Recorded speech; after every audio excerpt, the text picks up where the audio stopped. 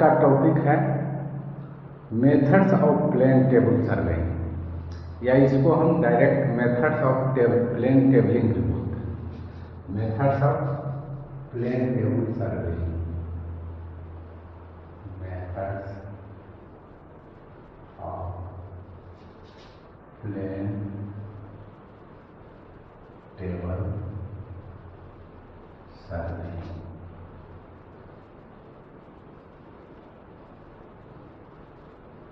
थोड़ा सा पिछले क्लास में जो हम पढ़ाए थे, प्लेन टेबल सर्वेइंग क्या है? एक ग्राफिकल मेथड ऑफ सर्वेइंग है जिसमें फील्ड वर्क और ऑफिस वर्क दोनों हम साथ साथ करते हैं, indirectly in the field. Plane table surveying is a graphical method of surveying in which field work and office work are done simultaneously in the field. ये क्या है? It is a rapid method, the less accurate. इसी accuracy कम है, लेकिन ये बहुत rapid method है और जनरली डिटेल्स सब भरने के लिए इसका यूज करते हैं। और जब हमको अचानक किसी चीज़ का प्लान बहुत कम समय में देना हो तो हम प्लेन टेबल सर्वेइंग को यूज करते हैं। तो ग्राफिकल मेथड ऑफ सर्वेइंग है, 4 मेथड इसका है। ये 4 मेथड में कोई नेसेसरी नहीं है कि चारों मेथड हमको यूज करना है या एक ही मेथड से हो जाए। जब जैसा जरूरत होता है, कभी एक मेथड से ही काम हो गया, कभी 2 मेथड लगाते हैं, कभी 3 लगाते हैं, कभी 4 लगाते हैं। तो ये चारों मेथड्स का नाम है, पहला है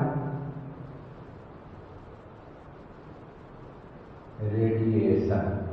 क्या है? रेडिएशन। दूसरा है इंटरसेक्शन, इंटरसेक्शन। तीसरा है ट्रैवर्सिंग और चौथा है रिसेक्शन। ये 4 मेथड हमको प्लेन टेबल सर्वेइंग में। अगर एकदम बिल्कुल बैरन लाइन है, एक मेथड रेडिएशन से हो जाता है या ज़्यादा रेडिएशन इंटरसेक्शन से। अगर कोई बिल्टअप एरिया है तो वहाँ ये तीनों मेथड लगाते हैं, या ट्रैवर्सिंग रेडिएशन, ट्रैवर्सिंग इंटरसेक्शन, या ट्रैवर्सिंग रेडिएशन और इंटरसेक्शन, तीनों लगाते हैं। और कभी कभी ऐसा होता है कि हम पूरा सर्वे कर लिए, तो कुछ डिटेल हमको नहीं, क्योंकि वो किसी भी स्टेशन से विजिबल नहीं है, तब वैसे स्टेशन में नया इंस्ट्रूमेंट स्टेशन हमको सेट करना पड़ता है और उसके लिए हम लोग रिसेक्शन मेथड लगाते हैं। तो यही 1, 2, 3 या 4 लगाकर हम लोग पूरा प्लेन टेबल सर्वेइंग कर सकते हैं। बहुत बड़े एरिया के लिए, जैसे पूरा डिस्ट्रिक्ट वाइज करना है ना, जब ये पूरा विलेज पे, तो उसके लिए सूटेबल नहीं। This is suitable for a small area है। तो इसकी सूटेबिलिटी कहाँ कहाँ है? For a small area, for rough सर्वे और फॉर क्विक सर्वे, बहुत जल्दी रैपिड सर्वे करना है, तो वहाँ हम लोग प्लेन टेबल सर्वेइंग को यूज करते हैं। अब इसमें से एक एक करते हैं हम लोग। Radiation,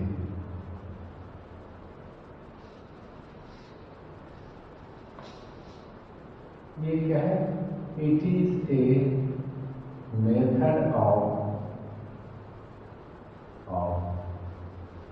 plane table surveying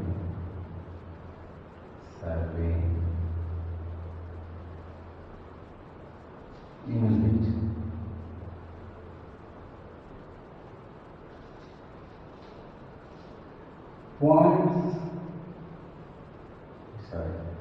direction of points in which direction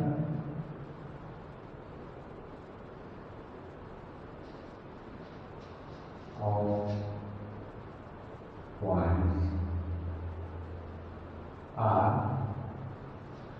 determined by sighting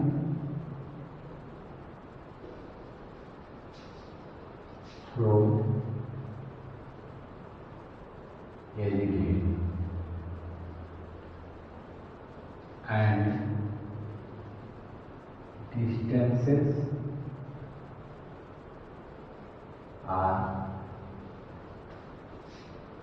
measured directly from chain और टेप। अब ये दूरी लेकर और इसका क्या करते हैं, कन्वर्ट कर देते हैं, जो भी सूटेबल स्केल हम चुनते हैं उस पर कन्वर्ट करके और इसको करते हैं, right. Radiation is a method of plane table surveying, plane table surveying, plane surveying, plane table surveying in which direction of points are determined by sighting through a line and distances are measured directly from chain or tape, right? अब radiation हम करते कैसे हैं ये देखो।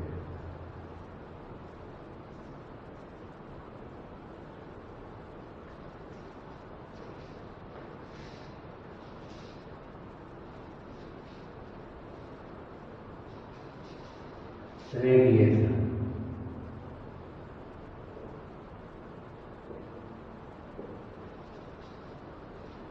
Suppose कर लें कि ये कोई हमारा प्लॉट है, इसी का हमको सर्वे करना है और संयोग बस मान लीजिए कि ये बैरन लैंड है, ये कहीं भी एक पॉइंट लेते हैं तो उससे सब लीजिए। सबसे सरल तरीका क्या है, इसके बीच में कहीं प्लेन टेबल ऐसा जगह सेट कर दें जहां से हमारा A B C D E पांचों स्टेशन विजिबल। टेबल को जब हम सेट करते हैं तो सबसे पहला काम क्या है, इसको प्रॉपर वे में ऐसा जगह इस ढंग से इसका ओरिएंटेशन रखते हैं कि सब आसानी से आ जाए। यहाँ सबसे पहला काम क्या है, हम एक north south line trough compass है, ट्रफ कंपास को रखते हैं और उसको घुमाते हैं तब तक कि जब तक कि दोनों रीडिंग जो है 0 0 पढ़ रहे, 0 0 पढ़ रहा है ट्रफ कंपास के अलावा ये कर देते हैं, एक लाइन की वहाँ नॉर्थ साउथ लाइन प्लॉट करते हैं, राइट। अब क्या करते हैं, कहीं बीच में एक पेड़ डालते हैं, एक स्टेशन बनाना है, इंस्ट्रूमेंट स्टेशन, और यू फॉर्क और प्लम्बों की मदद से उसको इस पर मार्क कर रहे हैं, सपोज कर रहे हैं ये ओ है, ठीक है। अब ओ के अलावा एलिडेट रहता है, एलिडेट को घुमाना ओ के अलावा तब तक जब तक कि ए पर रखा एलिडेट हमारा बाइसेक्ट नहीं हो, ठीक है। ये को साइड किए और एक रेट कीजिए। इसके लिए ध्यान रखते हैं, बताया गया था पिछले क्लास में, बताया था कि जो वर्किंग एज चुन लेते हैं थ्रू आउट सब काम या फिड्यूशियल एज करते हैं या विवेल एज उससे करते हैं।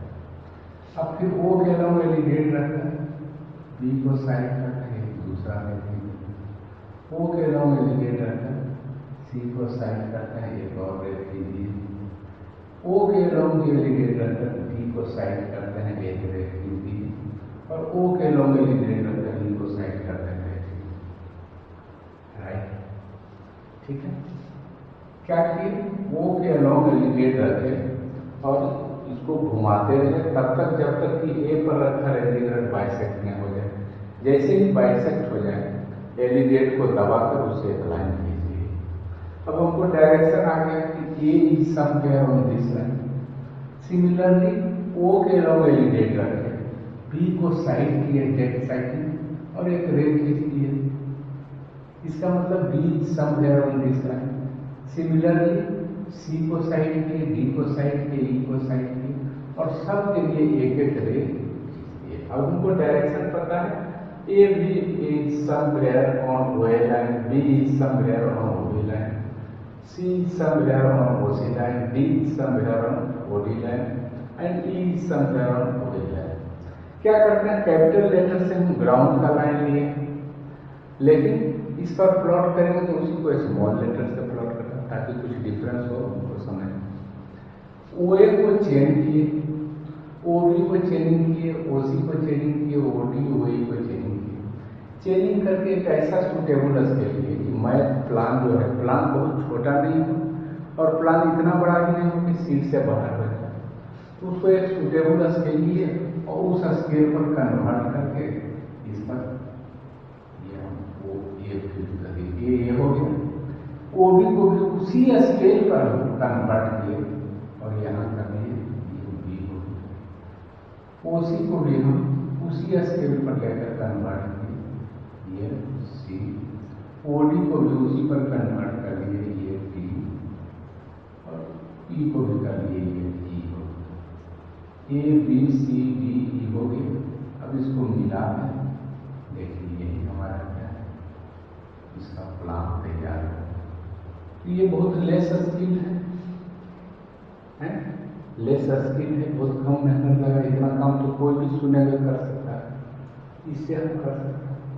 कोई जरूरी नहीं है कि 5 ही पॉइंट हो, 10 पॉइंट 20 पॉइंट इतना है, 1 प्लॉट 2 प्लॉट 3 प्लॉट, सिर्फ है क्या विजिबिलिटी होना चाहिए, तो उसको हम इससे कर सकते हैं। ये हमारा चला गया रेडिएशन मेथड, जिसमें डायरेक्शन हम साइटिंग के थ्रू लेते हैं, बट उसका डिस्टेंस हम चेन से मेजर करके और स्केल पर कन्वर्ट कर देते हैं। ये हमारा हो गया रेडिएशन मेथड, राइट। अब हमारा है दूसरा क्या, इंटरसेक्शन है।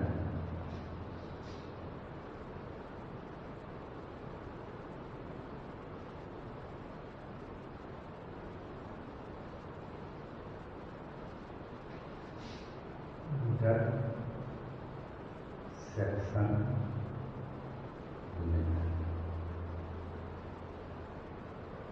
ये भी प्लेन टेबल सर्विंग का एक मेथड इंटरसेक्शन है।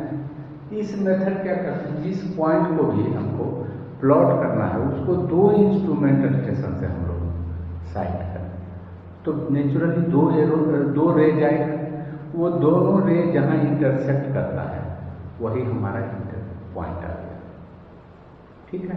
कब यूज करते हैं प्राय, मान लीजिए चेनिंग थोड़ा मुश्किल है या बहुत इंपॉर्टेंट पॉइंट है ना, बीच में बहुत रफ एंड टफ है, झाड़ी है, कीचड़ है, नाली है, कुछ गंदा चीज़ है, कुछ बुशेज है, तो उसमें चेनिंग करना मुश्किल होगा, तो इसमें चेनिंग की जरूरत नहीं है ना।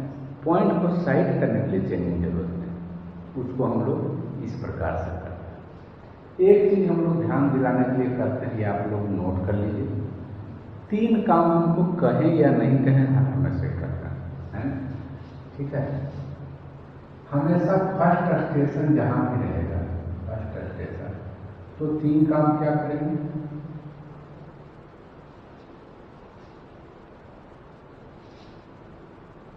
टेबल, पहला काम टेबल इज सेटअप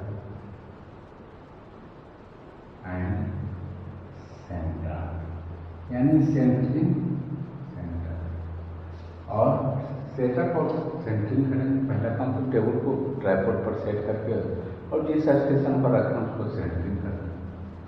दूसरा काम क्या करते हैं, टेबल इज लेवल, टेबल को लेवल करता है, ठीक है। और लेवल कैसे करते हैं, बबल ट्यूब, टेबल इस प्रकार का है तो उसको बबल ट्यूब ऐसे रखे और दोनों लेग को एडजस्टमेंट करके, या अगर हमको जॉनसन हेडेड है तब तो उसी का बॉल एंड सॉकेट अरेंजमेंट से लेवल करके, अब इसको इसके परपेंडिकुलर डायरेक्शन लाते हैं, तीसरे लेग से लेवल करते हैं, फिर वापस इसी स्थिति में लाते हैं, फिर दोनों लेग से करते हैं, फिर इसके परपेंडिकुलर डायरेक्शन में लाते हैं, थर्ड लेग से करते हैं। ये तब तक हम रिपीट करते रहेंगे जब तक दोनों पोजीशन में बबल जो है सेंट्रल प्लेस ऑक्युपाई नहीं करे। यहाँ भी सेंट्रल है प्लेस, यहाँ भी, तो अगर कोई लाइन हमारा जो है इसमें लेवल है और इधर भी लेवल है, तो ये तो एनीवेयर लेवल होगा, ये लेवलिंग का तरीका है। और तीसरा काम क्या करते हैं, north south line mark, north south line हम मार्क करते हैं। कैसे करते हैं, उसके लिए ट्रफ हम पास से रख के जब 0 0 होता है तब उस समय लाइन खींचते हैं, north south line. Table claim करने की बात करना है, क्योंकि इसको करके और टेबल को घुमा दिया तो फिर वो नॉर्थ साउथ नहीं रहती। तो ये 3 काम कब करते हैं? हर एक जब फर्स्ट स्टेशन आता है और उसके बाद ईच सबसीक्वेंट स्टेशन, इसके बाद फिर जिस स्टेशन पर भी टेबल शिफ्ट करेंगे तो 3 काम क्या करेंगे? पहला table is setup and centering is done. वही पहला जो है सेंटर करते हैं, वही सेंटरिंग इज डन। दूसरा काम क्या करते हैं? टेबल इज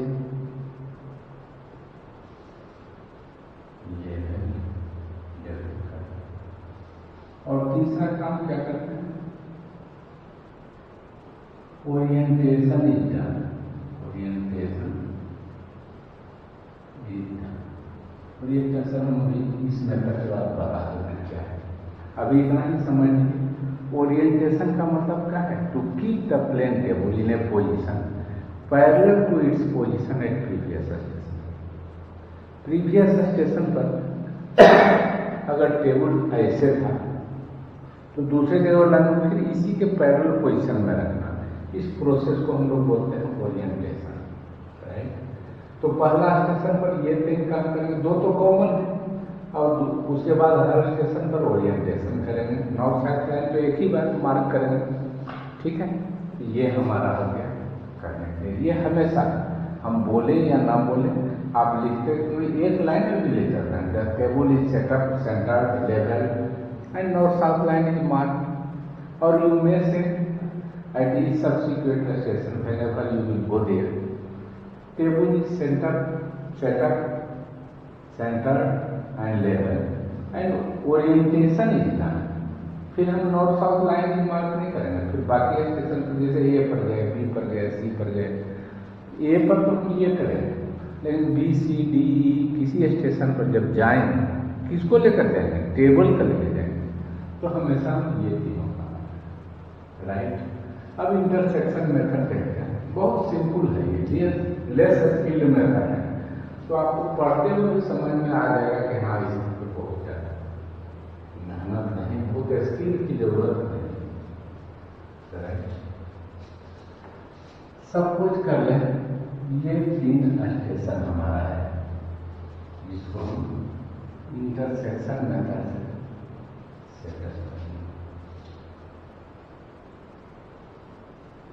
कोई जरूरी नहीं 3 4 5 एक भी हो सकता है, 2 भी हो, ठीक है। इसके लिए क्या हमको 2 इंस्ट्रूमेंट स्टेशन चाहिए। मान लीजिए यहाँ से पी चुने और यहाँ से क्यू चुने, तो यहाँ पी एक स्टेशन लिए, ठीक है, ये पी हो, और यहाँ पर से क्यू लेंगे, अभी इसी को ले लें। अब हम देखें क्या करना है। टेबल को first station, table is setup and centre over, उसको प्लॉट कर लिए, पी को लेवल कर लिए, और क्या किए? नॉर्थ साउथ लाइन मार्क कर ली,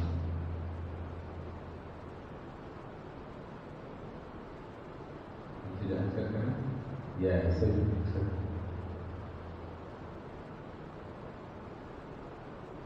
नॉर्थ साउथ लाइन मार्क कर, टी के ऊपर ले गए तो यहाँ पी रखे। ये कैसे किए? ये यू फॉर्म और प्लम्बर की मदद से इसको पी लेना है। अब क्या किए?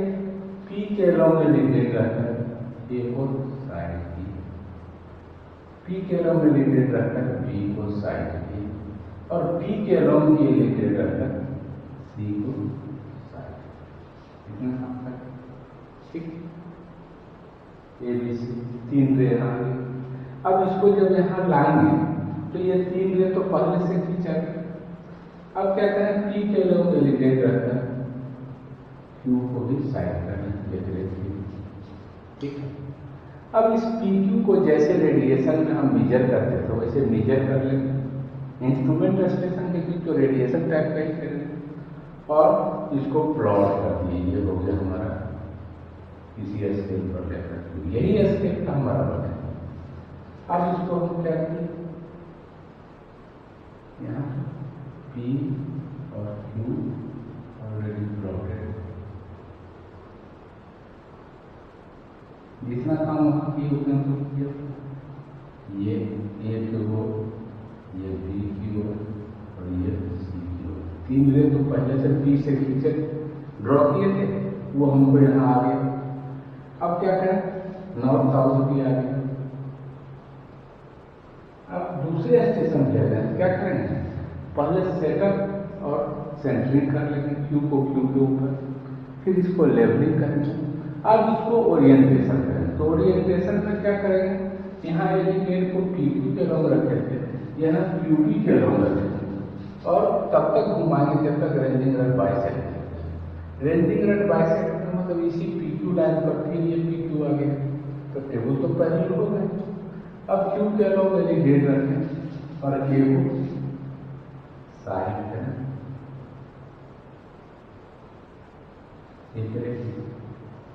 P से हम A को साइड किए थे, Q से A को साइड किए, ये हमारा क्या हो गया, ये स्मॉल है। अब हम B को साइड करें, एक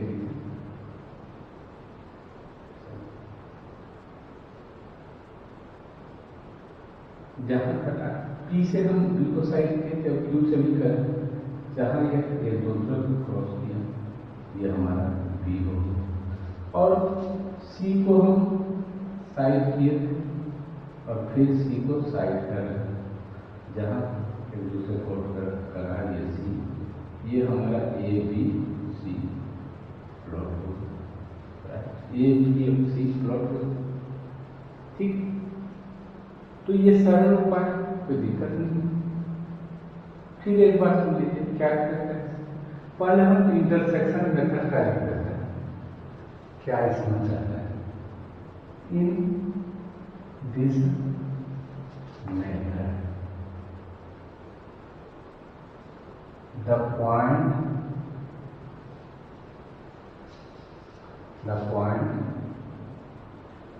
to be side is to be plotted, इसको प्लॉट करना है, is sighted from two stations, यहाँ P और Q, ठीक। The point of intersection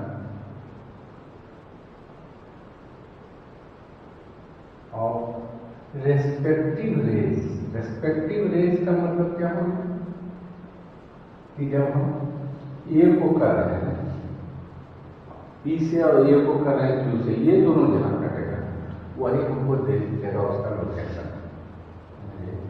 gives the location of point, ठीक है। ये इंटरसेक्शन देखिए क्यों, P से A को साइड किए तो हम क्या जान रहे हैं कि A is somewhere on इस लाइन पर, और Q से A को साइड किए तो ये भी हमारा डिडक्ट कर रहे हैं, डिडक्शन है कि इसी पर कहीं हो। तो पॉइंट ऑफ इंटरसेक्शन एकमात्र पॉइंट है जो PA पर भी है और QA पर भी है, इसलिए यही A हो। फिर B को जब साइड कर रहे हैं तो ये PB लाइन है और QB लाइन है, तो ये दोनों जहां कटेगा वो B होगा और उसी प्रकार से C होगा। ये हमारा इंटरसेक्शन मेथड है। कुछ पॉइंट हम इससे भी कर सकते हैं, ये सब पॉइंट कर सकते हैं, राइट। 5 पॉइंट है, 5 को दोनों जगह से कराना और जहां जहां इंटरसेक्ट करेगा रेस्पेक्टिवली वो सब पॉइंट है। ये हमारा हो गया इंटरसेक्शन। यहाँ एक टर्म आया ओरिएंटेशन, तो ऐसा करते हैं पहले हम ओरिएंटेशन को ही डील कर लेते हैं तब आगे बढ़ते हैं। ये तो दूसरा मेथड हुआ इंटरसेक्शन मेथड, ठीक है। ओरिएंटेशन और प्लेन टेबल,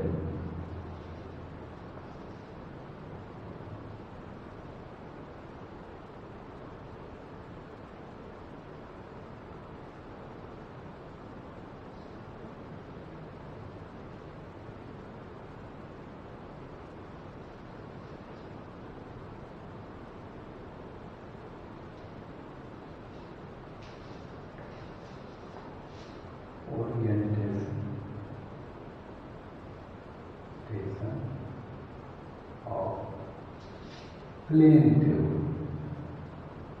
टेबल का ओरिएंट करना या ओरिएंटेशन करना क्या है? पहले हम इसका लिखते हैं स्टेटमेंट डिफिनेशन क्या होता है। Orientation of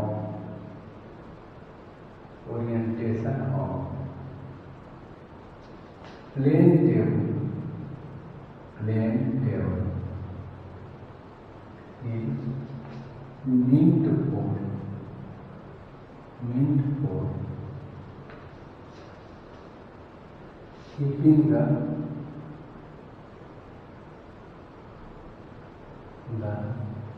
plane table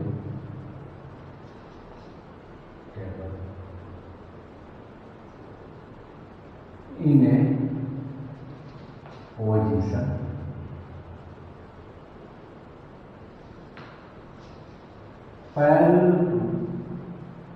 parallel to its position at previous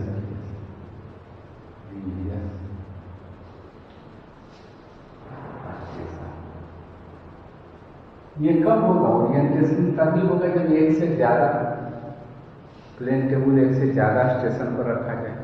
एक ही पर रखा तो उससे तो ना प्रीवियस कोई है ही नहीं, तो तभी होगा जब कम से कम 2 या 2 से ज्यादा स्टेशन रहे, तब ओरिएंटेशन करना है ना। क्या करते हैं? एक पोजीशन पर टेबल जिस सिचुएशन में है, जिस पोजीशन में है, दूसरे पर जब जाएंगे तो उसी पोजीशन के पैरेलल करते हैं, यही कहलाता है ओरिएंटेशन। इसका 2 मेथड है ओरिएंटेशन का, है 2 मेथड्स ऑफ ओरिएंटेशन। कौन है? एक है बाय ट्रफ कंपास और दूसरा है बाय साइडिंग। अभी हम लोग बैक साइडिंग से बताए P2 के अलाउ था, बाद में क्या QP के अलाउ किए, यही बैक साइड प्रीवियस स्टेशन पर गए। तो ये 2 मेथड्स हैं ओरिएंटेशन, राइट। क्या है orientation? Orientation of plane table is meant for keeping the plane table in A position parallel to its position eight previous station. इससे पूर्ववर्ती स्टेशन पर जो भी पोजीशन ये अटेंड कर रहा था उसी के पैरेलल पोजीशन में टेबल को करना, ये हमारा क्या कहलाता है? Orientation of plane table, right. ठीक है। अब ये 2 मेथड है, कैसे करते हैं इसको हम लोग देख लेते हैं। पहले है बाय ट्रफ कंपास, बहुत सरल मेथड है ट्रफ कंपास। क्या है? ये 2 स्टेशन है, राइट। इस स्टेशन पर जब हमारा टेबल था तब हम यहाँ नॉर्थ साउथ लाइन मार्क किए, ठीक है। अब जब हम कैसे मार्क किए थे? टेबल को क्लाइंब कर दिए थे सुटेबल पोजीशन और इसको ट्रफ कंपास को ऐसे घुमाए थे कि 0 0 आ जाए। जैसे ही 0 आया एक लाइन खींच दी, वही नॉर्थ लाइन साउथ लाइन हो गई मेरिडियन में। अब जैसे ही इसको Q पर देते हैं तो नॉर्थ साउथ लाइन को मार्क किया हुआ है, लेकिन कोई श्योर तो नहीं है कि नॉर्थ साउथ डायरेक्शन में ही है।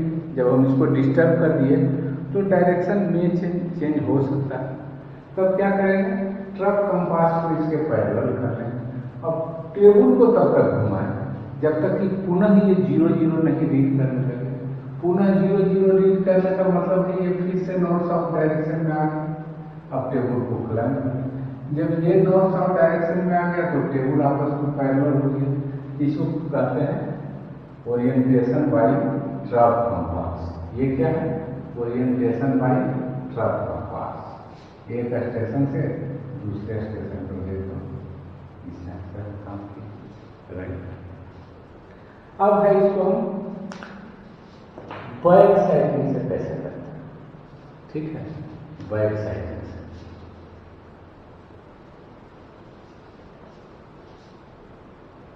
बैक साइड से तो अभी हम किए भी थे। ये हमारा पी स्टेशन है और ये क्यू स्टेशन है। पी को तो हम पी पर साइड, इससे क्यू को साइड, यहाँ पर इंजन रखते पास वैसे का।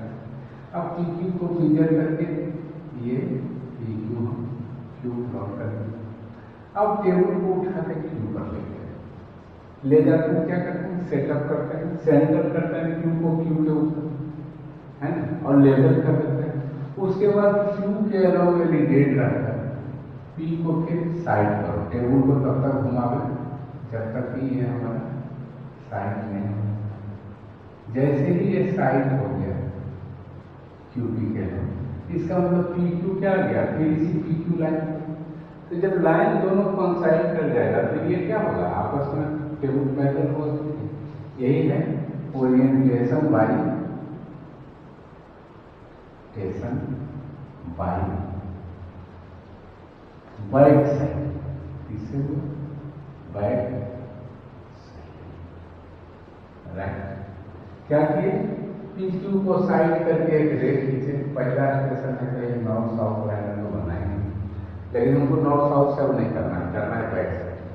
तो उठा के टेबल को क्यू पर लेते हैं, सेंटरिंग किए, क्यू को क्यू के ऊपर सेट किए, उसके बाद लेवलिंग किए, ओरिएंटल कर लिए, और अब एलिडेट को क्यू के अलॉन्ग रखना है बैक डायरेक्शन। पहले पी से क्यू की ओर किए थे, अब क्यू से पी के ओर करके टेबल को घुमावे।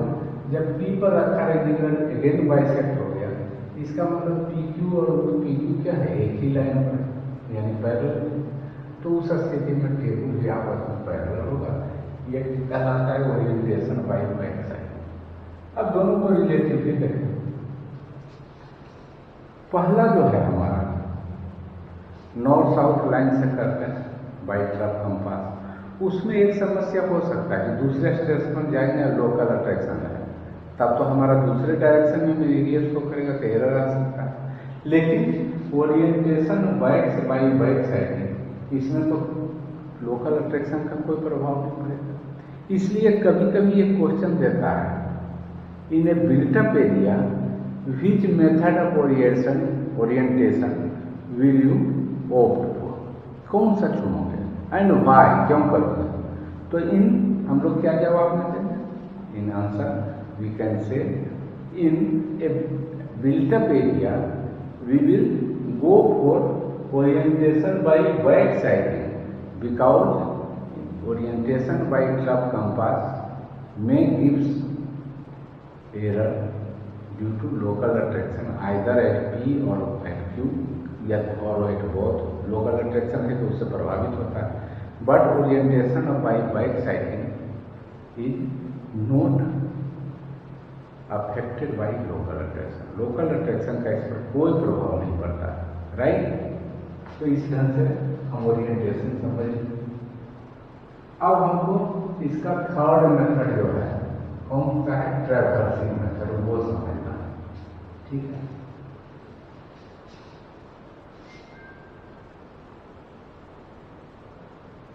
ट्रैवर्सिंग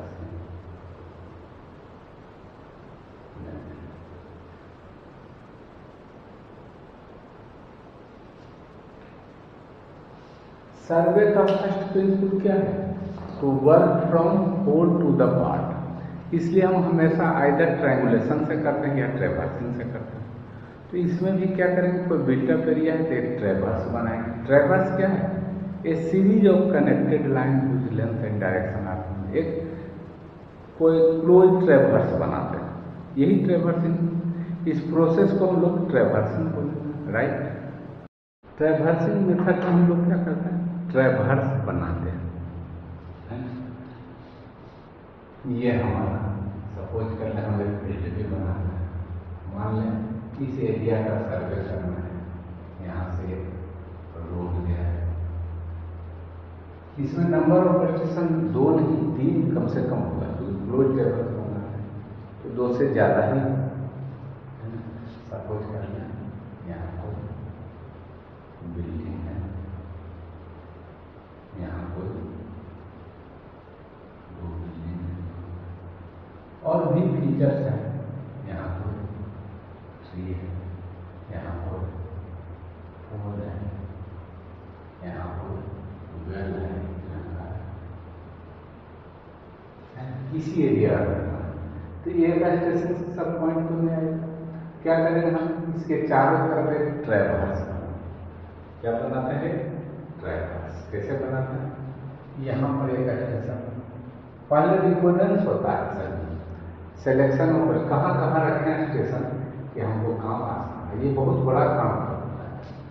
यहाँ हमने बी रखे, यहाँ सी, यहाँ डी और यहाँ ये 5 स्टेशन रखे। पहले क्या करेंगे, टेबल को सेटअप करेंगे ए पर, ठीक है। टेबल को ए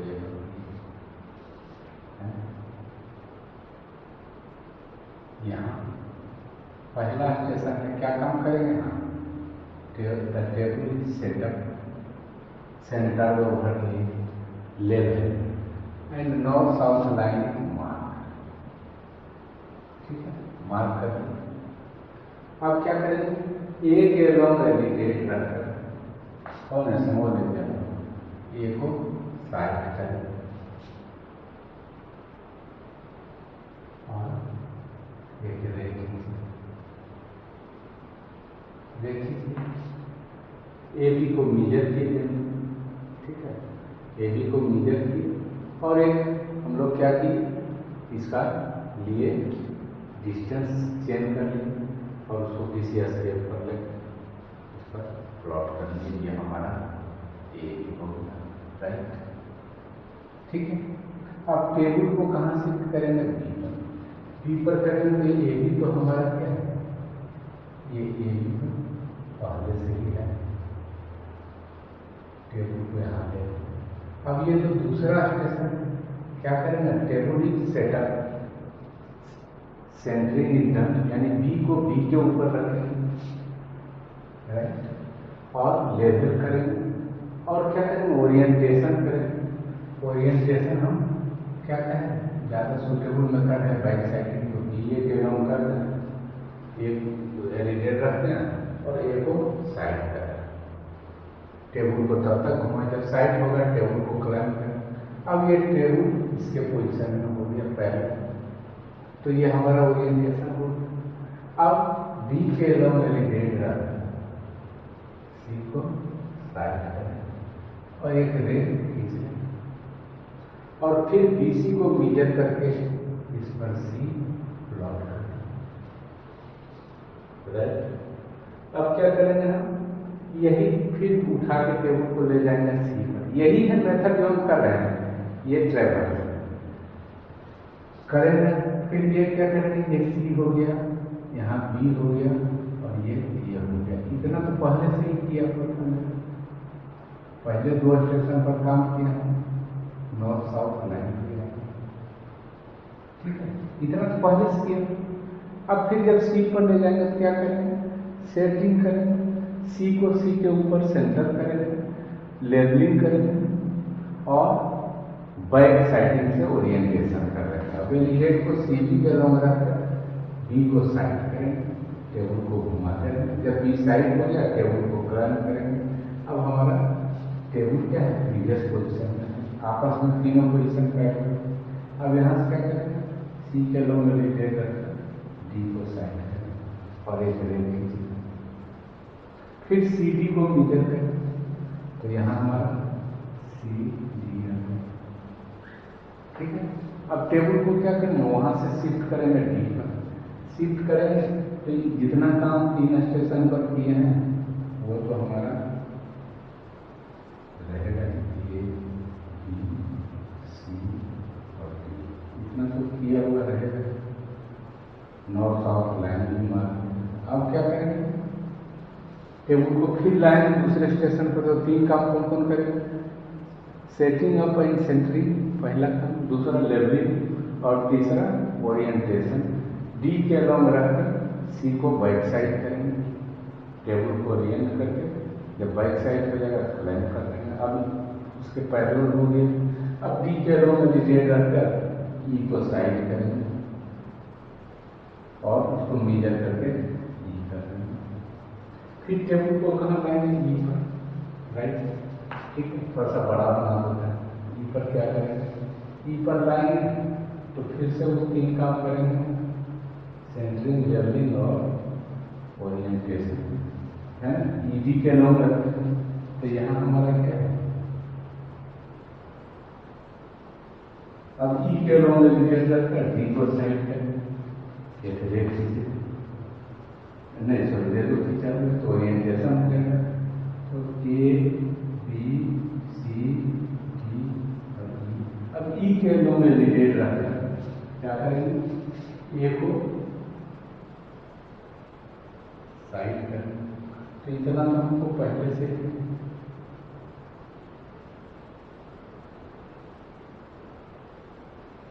A B C D E, इतना तो पहले से है। अब हम इसको मेजर करके प्लॉट करेंगे तो होना क्या चाहिए?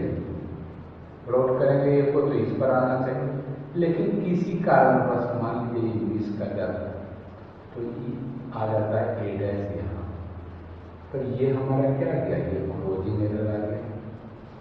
इस तरह से क्लोज फेल हो रहा है, क्लोज करना, ठीक है। तो ये हमारा कौन सा मेथड हुआ? अब फेल कर रहे हैं तो कैसे क्लोज करेंगे? तो हम प्रीवियस क्लास में बताए कंपास में क्या adjustment of close traverse by which method? Bye graphical method या graphical adjustment of closing error. तो उस मेथड से इसको करेंगे, ठीक है। ये मान लो वहाँ नहीं आकर यहाँ आ गया या और आगे बढ़ गया जहाँ, इसको ए डैश। ये जो डॉटेड लाइन दिखा है ये हमारा क्या है? Closing error. इसको हम ग्राफिकली एडजस्ट करेंगे। कैसे करेंगे? इसको हम देखिए, इसको मिटाते हैं, थोड़ा सा बड़ा बना कर ताकि ये बढ़िया से विजिबल समझने में।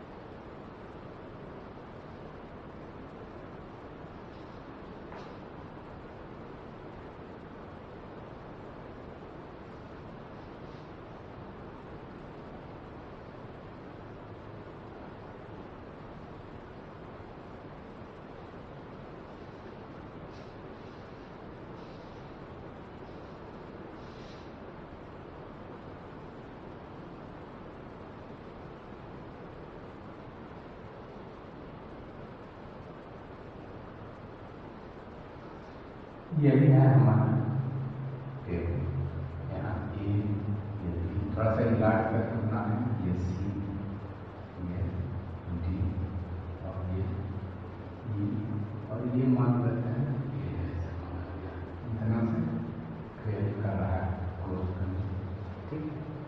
तो अब एडजस्टमेंट ग्राफिकल है, graphical adjustment of closing error.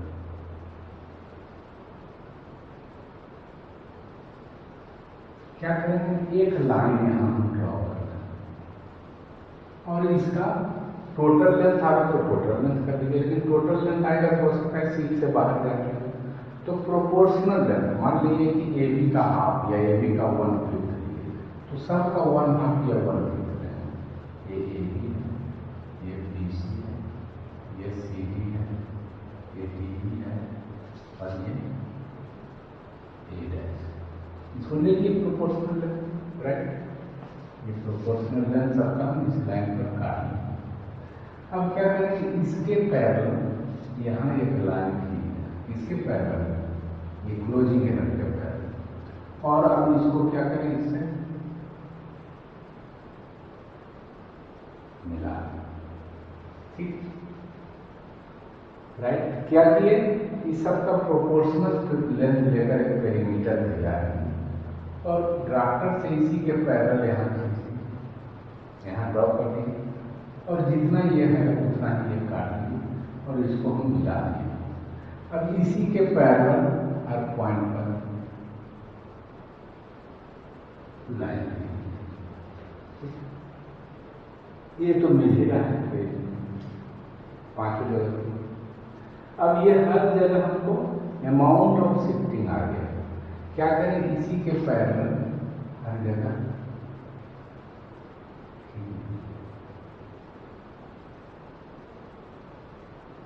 अब देखें बी पर हमारा क्या इतना है, डिवाइडर है और बी पर इतना काट, इतना कितना है, इस अमाउंट से जितना आया ये सी पर ले लें,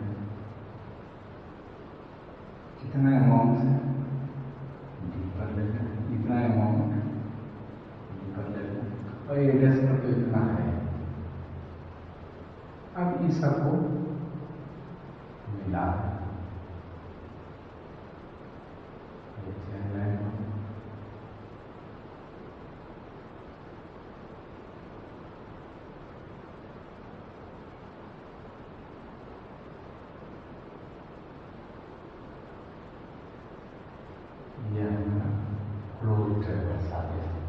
ट्रेवर्स क्लोज।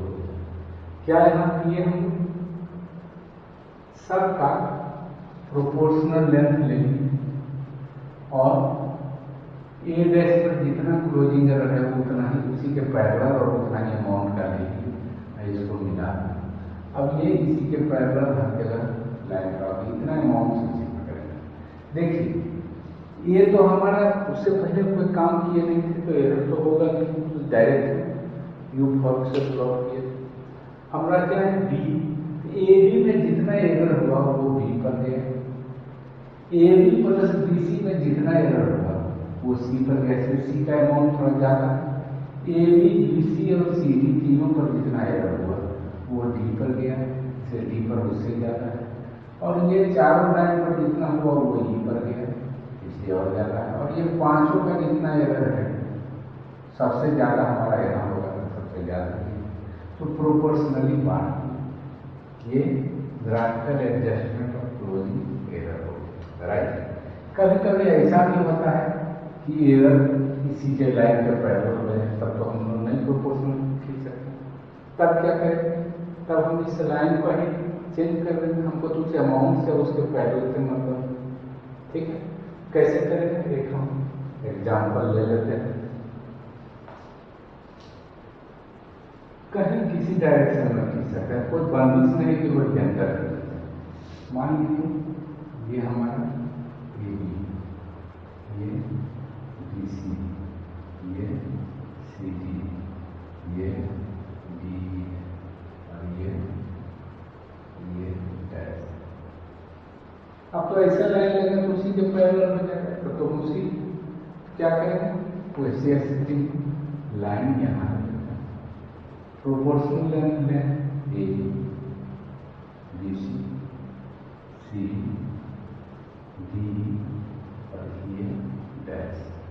अब इसके पैरेलल यहाँ खींचे, इस पर हम खींचते तब तो हमको इसी पैरेलल तो कैसे हम करते हैं, तो वो वैसे सिर्फ इसका ओरिएंटेशन चेंज कर देते हैं। अब इसको मिला सब जगह पैरेलल, ठीक है। अब सब जगह आगे कहाँ कहाँ कितना हो,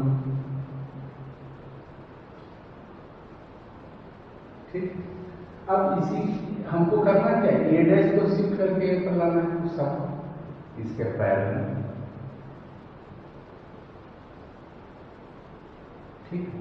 बी पर जितना है उतना पर हम लेंगे, सी पर जितना अमाउंट है वो सी लेंगे, डी पर जितना अमाउंट है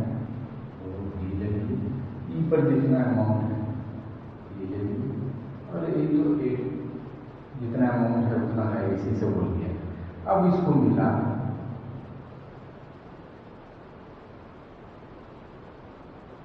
ये हमारा क्लोज ट्रेवर्स,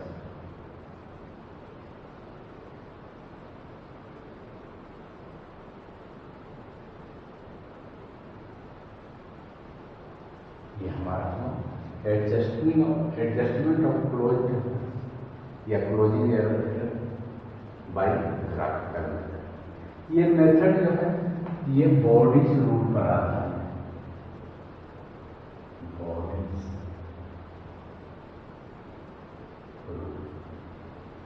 ये कब लगाते हैं? ये इम्प्लीमेंटेशन ये रूल कब लगाते हैं? ये इसी पर आधारित है। ये दोनों रूल कब लगाते हैं? When angular and linear errors are of same precision बराबर शुद्धता के साथ हो।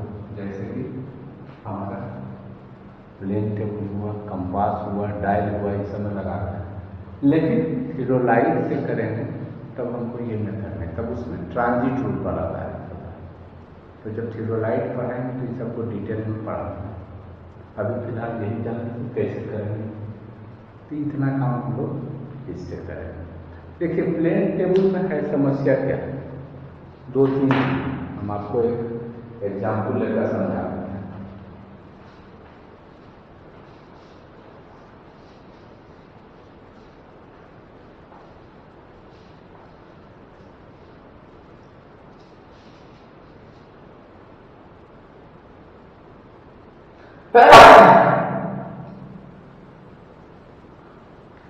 ये क्या है, मान लें टेबल का हम सेंटरिंग करें, टेबल सेट कर दिया, सेंटरिंग करेंगे तो सेंटरिंग करने के लिए लेग को इधर उधर कर सकते हैं, तो लेवलिंग करवा रहा है। अब लेवलिंग करेंगे तो लेग को इधर उधर करेंगे, सेंटरिंग करवा रहा है। और लेवलिंग सेंटरिंग एनी हाउ करते करते कर दिए। अब ओरिएंटेशन करेंगे फिर सेंटरिंग करवाएगा, सेंटरिंग करेंगे तो फिर लेवलिंग करवाएगा। तो ये सतत प्रक्रिया है, कुछ ना कुछ होगा और कहीं ना कहीं जाकर हम कुछ कंप्रोमाइज करते हैं। अगर ये तीनों एग्जैक्ट हो जाए और उसका कोई ऐसा मेथड रहे तब ये हमारा लेस प्रिसीजन वाला मेथड नहीं होगा, तब इसकी भी शुद्धता बहुत होगी। लेकिन इसमें कहीं ना कहीं ये तीन प्रोसेस जो है, हर एक प्रोसेस दूसरे को कंट्राडिक्ट करता है, दूसरे को डिस्टर्ब करता है। कौन कौन? सेंटरिंग, लेवलिंग और ओरिएंटेशन। तो ये कहीं ना कहीं हमको एडजस्ट करना पड़ता है, कंप्रोमाइज करना पड़ता है। इसलिए ये एरर क्या है, लेस प्रिसाइज है, प्रिसीजन इसका बहुत ज़्यादा नहीं। आज इस मेथड पर हम क्लास समाप्त करते हैं। एक मेथड और रहा है और इसमें प्लेन टेबल में कुछ है तो अगले क्लास में। तब तक आप घर पर रहिए, स्वस्थ रहिए। कोरोना वायरस का तीसरा फेज कल से शुरू हो रहा है, लॉकडाउन का, उसमें होशियारी से रहिए, ठीक है। दूरी बनाकर रखिए, लेकिन ये दूरी मैन टू मैन होना चाहिए। ये दूरी आपको पढ़ाई से दूरी नहीं बनाना है। आप पढ़ते रहिए, स्वस्थ रहिए और अपने आप को सुरक्षित रखिए। धन्यवाद।